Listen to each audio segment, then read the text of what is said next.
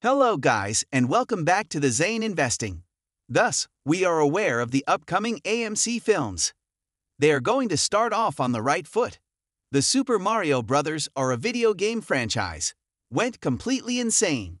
Q1 chaotic. The earnings date for AMC, if you do not already know, is on May 5th. We still anticipate a wild earnings report this week. Therefore, it will occur this week. Okay, then. So, to get right into it, the most recent topic we have discussed on the channel is monitoring these yellow and blue earnings cycles that we have drawn. And I have repeatedly stated that I expect AMC to scale up this week, next week, and possibly reach that level by mid-June at the latest. Consequently, there is a time frame, a time window, during which I believe AMC has the opportunity to either make a significant run-up or experience a legitimate pressure going forward. Obviously, this will correlate with other catalysts, such as the performance of the S&P 500, the performance of short sellers in the dump banks, etc. However, the S&P 500 has been trending upward, which could be detrimental to short sellers. The failure of banks has the potential to harm short sellers. And you see these Chinese businesses growing by thousands of % annually. And we have established a correlation between that and how it may save short sellers in the short term, but not for too long. So without further ado, before I delve thoroughly into the charts, I would like to emphasize that the Ortex numbers are at or near all-time highs. So these are the back-between-back numbers for June, correct? These are the numbers as they currently stand. So essentially, almost everything is higher than it was, placing more pressure on shorts, if not already at record highs. Not claiming it is a coincidence that it will reach those all-time high levels at this time. However, it is important to note that these levels exist.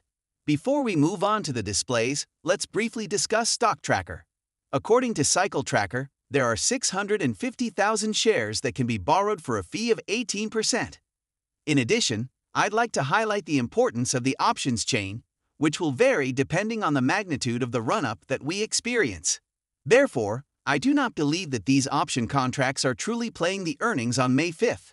I believe the majority of option traders are more astute than that, as they are playing the May 19th so that theta does not destroy them. So this is precisely where I intended to search. You have approximately 360,000 calls compared to 500,000 puts. Obviously, market makers will not want to allow this to succeed.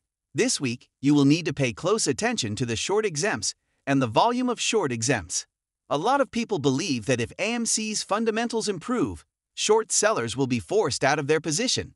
I believe this to be true in the majority of cases. Shorts are definitely trapped in this play, as evidenced by what they did to GameStop after GameStop reported positive earnings. Therefore, bear in mind that the calls to puts ratio is essentially balanced. As of now, up until next week, there are approximately 100,000 inquiries, which collectively amounts to versing on AMC to see where it will go. I believe the protests will ultimately prevail. And allow me to explain why. Consequently, over the past earnings period, AMC has exceeded earnings per share and revenue, while remaining in the red but exceeding expectations. The last one was absolutely insane, with a 35% earnings per share beat and a 1.5% revenue beat. We all anticipate that this will be even better than the December earnings that were reported. Therefore, we anticipate a positive cash flow earnings, if not very, very near, which is closer than AMC has ever been, at least prior to the pandemic. Now, commenting on AMC's chart, we want to examine where AMC traded in the red prior to the January run-up, as this is precisely where all indications point to AMC trading at the moment. Currently, the market appears to be on the verge of initiating what could be a massive, massive move to the upside. Obviously, since the last time we ran in January and the last time we ran in June, we have not reached that level of running. Nonetheless, after the red cycle concluded, there was a nice move up to about $21 before it was halted. Okay, that was the last time the AMC had a good run. The last time one of these green cycles was played. Not to mention, I find this quite fascinating, but this red cycle ended on January 27, 2022. Therefore, the January 2021 and January 2022 cycles are currently occurring. Obviously, this verdant cycle was lengthened, You can observe an extension in the cycles between the green, the yellow, and the crimson. However, the red is ending so quickly that it is difficult to pinpoint the exact date. It could be now, it could be a week from now, or it could be 2 weeks from now. All we really need to know is that calls made at least 1 to 3 months in advance are presumably safe wagers. Not a financial advisory service. I'm not a financial advisor. Having said that, the white ball. The orange lines on the chart that you have superimposed in front of you represent each instance in which AMC generated profits. Now, what we can see is that the overall trend after AMC reported earnings back here moved beyond the reach of the algorithms and market makers in June during the June run-up. Right. It broke out to the upside and went straight up after earnings. Prior to earnings, it also went straight up. Most of the time when these earnings manifest, you will observe a very similar occurrence preceding earnings. And this is precisely what we must focus on before profits. You see AMC scale up. Consider this back here, where I'm drawing on AMC, where you can see AMC playing this little squeal. The price rises and falls, and then the earnings play out as they play out. You observed it there and here prior to this earnings call. It was right here prior to this earnings call. You observed it here. Right now. Basically each and every time. Okay, that is essentially the point I'm making here. Not claiming that this will unfold in the same manner.